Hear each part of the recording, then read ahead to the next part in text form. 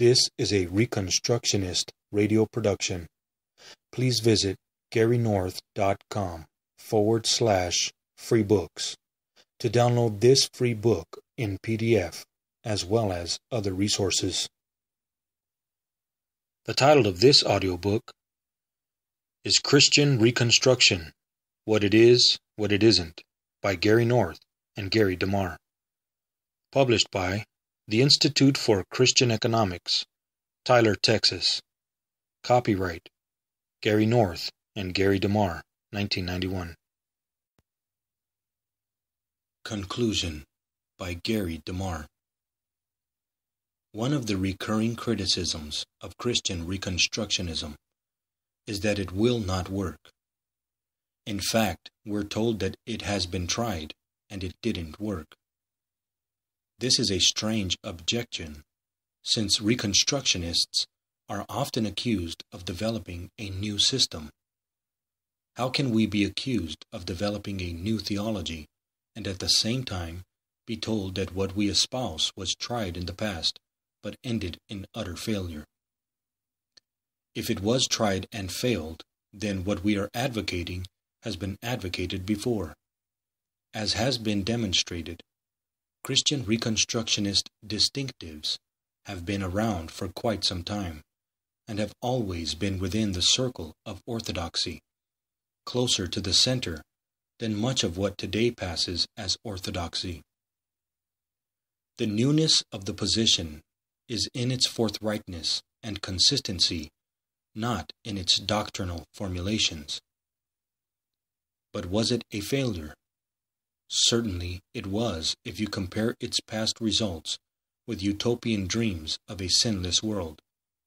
But it was a resounding success if you compare it to today's decadent culture. It is because of the abandonment of Christian Reconstructionist distinctives that our nation is sinking in the moral abyss. Other competing religious systems with comprehensive worldviews that affect this world are replacing a once vibrant Christianity. A gospel for adults. Consider that the average age of a convert to Christianity is 16, while the average age of a convert to Islam is 31. Why the difference? One of the main reasons for the differences is the application of the two religions to the present circumstances of individual believers in a world of disorder. The older a person gets, the more responsibilities he or she has. For centuries, the Church addressed the areas of law, education, and politics, to name only a few. The Bible was very much a this-worldly religion. Sadly, this no longer seems to be the case. Islam, as a rival faith, has supplanted Christianity in the vital area of a this-world application of God's Word. Secularism, previously Christianity's greatest nemesis, has been doing it for centuries in the name of enlightenment. Islam, with its emphasis on immanence and practicality, is growing in influence. Islam is practical. It is considered a this-worldly religion in contrast to Christianity, which is perceived as abstract in the extreme. Muhammad left his followers a political, social, moral, and economic program funded on religious precepts. Jesus, however, is said to have advocated no such program. It is claimed that the New Testament is so preoccupied with his imminent return that it is impractical for modern life. Christians have forsaken God's Bible-revealed law as the universal standard for righteousness in the areas of economics, education, politics, and the judicial system. Instead, they have adopted escapism. Jesus could return at any moment, and a form of ethical pluralism. The Bible is only one law among many from which to choose. Ethical pluralism means that all moral views are valid, except any moral view that does not believe that all moral views are valid. So, Christianity, as the Bible conceives of it, is not an acceptable ethical standard on how the world should work. The absolutist position that the Reconstructionists take is anathema to the modern mind, and its rejection of ethical pluralism makes it the scourge of the Christian community. With pluralism, you get an anything-goes ethic, since most Americans and most Christians believe that ethical pluralism is legitimate. They often remain silent in the midst of the storm of moral anarchy that is battering our nation. They have been propagandized into believing that this is the American way. Bob Greene, a syndicated columnist with the Chicago Tribune, was shocked when he realized that millions of parents sat and watched a Madonna concert originating from France and telecast on HBO. What is amazing is not what came across the screen. We live in an anything-goes age, and to say the concert was shocking would be incorrect, because society today is basically unshockable. No, the show's content, although witless and purposely vulgar, was not the surprising thing. The surprising thing was that an insignificant number of those parents called HBO to object to what was shown. Apparently, the parents of America have totally given up, hoping that they can control the entertainment environment for their children. But it's far worse than parents allowing their children to watch a Madonna concert on HBO. It's about a country that has been so beaten down by a lessening of standards for what is acceptable in public and what isn't, that something like the Madonna concert can be telecast to millions of families, and it doesn't even cause a ripple of controversy or complaint. The citizenry has been propagandized into believing that morals are solely a personal matter. What used to be considered gross evils are now accepted as legitimate alternative lifestyles that ought to be sanctioned by law. The legalization of abortion, the decriminalization of homosexuality, self-professed homosexuals running for political office and winning, churches ordaining homosexuals, the abolition of the Christian religion from public schools and nearly every vestige of American life, pornographic displays of so-called homoerotic art paid for by tax dollars, the rewriting of textbooks to teach that capitalism and communism are legitimate economic options for nations. In addition, there is so much anti-Christian bigotry and debauchery in our nation that it would be impossible to come up with a comprehensive list. But consider how far we have fallen as a nation when the ACLU sues a North Carolina judge because he starts each court session with prayer, a brief plea to God for justice. These are the offending words. O Lord, our God, our Father in heaven, we pray this morning that you will place your divine guiding hand on this courtroom, and that with your mighty outstretched arm you will protect the innocent, give justice to those who have been harmed, and mercy to us all. Let truth be heard and wisdom be reflected in the light of your presence here with us today. Amen. If there is no God, there is no law. How can a judge render a just decision if there is no fixed standard of justice? Since the courts have consistently voted to uphold Darwinian evolutionism, how can there ever be an ethical absolute?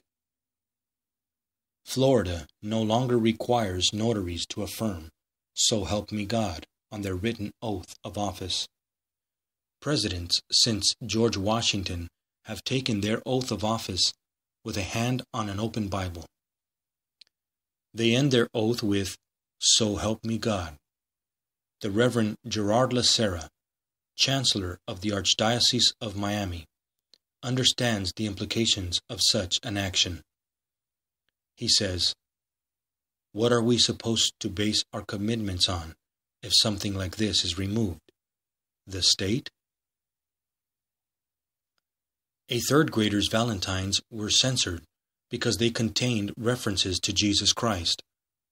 School officials changed their minds after learning they could be sued over the matter. Charles Colson recounts a message he heard at a meeting of 100 evangelical leaders and political activists who assembled to respond to the rising tides of anti-Christian bigotry. A friend I greatly respect was speaking, citing one example after another. They were bizarre stories, like the high school students informed that they could not wear their Fellowship of Christian Athletes t-shirts to school, though satanic t-shirts were okay. Or the court decision forcing Zion, Illinois, to change its 88-year-old city seal because it included religious symbols. Or the fact that The Last Temptation of Christ was shown in an Albuquerque high school, while the Genesis Project's Jesus film, whose script is all scripture, would not be allowed near school grounds. The failure is Christians' refusal to believe that the public arena is a place of ministry and that God's law has application there. Christians have failed to be advocates of righteousness in areas beyond personal and familial piety. There has been a steady erosion among evangelicals and fundamentalists over the adoption of a comprehensive biblical worldview. Our nation was founded on the belief that religious man undergirds a society. In the last resort, our civilization is what we think and believe. The externals matter, but they cannot stand if the inner convictions which originally produced them have vanished. Government is only as good as the people who create it. Family, church, and civil governments reflect self-government, whether good or bad. At the civil level, a nation gets what it votes for. Civil government, no matter how righteously conceived, cannot make people better. Leadership, like water, rises to its own level. The righteousness of the people. The maintenance of good government is dependent on good people. A nation will exhibit either self-government or the state will implement tyranny. On May 28, 1849, Robert C. Winthrop, 1809 to 1894, descendant of Governor John Winthrop, first governor of Massachusetts Bay Colony, addressed the annual meeting of the Massachusetts Bible Society in Boston, showing that there is no third way. All societies of men must be governed in some way or another. The less they may have of stringent state government, the more they must have of individual self-government. The less they rely on public law or physical force, the more they must rely on private moral restraint. Men, in a word, must necessarily be controlled, either by a power within them or by a power without them, either by the Word of God or by the strong arm of man, either by the Bible or by the bayonet. It may do for other countries and other governments to talk about the state supporting religion. Here, under our own free institutions, it is religion which must support the state. Choose for yourselves today whom you will serve. Joshua 24:15. This audio version of Christian Reconstruction, What It Is, What It Isn't, by Gary North and Gary DeMar, has been produced by Reconstructionist Radio and narrated by Daniel Bañuelos. Please visit www.reconstructionistradio.com to download more free audiobooks and visit garynorth.com/free books to download this book in PDF. The Reconstructionist Radio Podcast Network brings to you a complete lineup of podcasts where you will hear practical and tactical theology. Our desire is not simply that you consume our shows, but that you also live out your faith in every area of life. We can talk all day long about these things, but if we fail to put them into practice, then we fail as ambassadors of Jesus Christ, our King. Subscribe now to your favorite Reconstructionist Radio Podcast Network shows, or you can subscribe to the Reconstructionist Radio Master Feed, where all of the content we produce, including the audiobooks and audio articles, will pop up as soon as they are available. And don't forget to visit reconstructionistradio.com to volunteer as a narrator or to partner with this ministry financially. May the Holy Spirit stir you into action for Christ and His kingdom.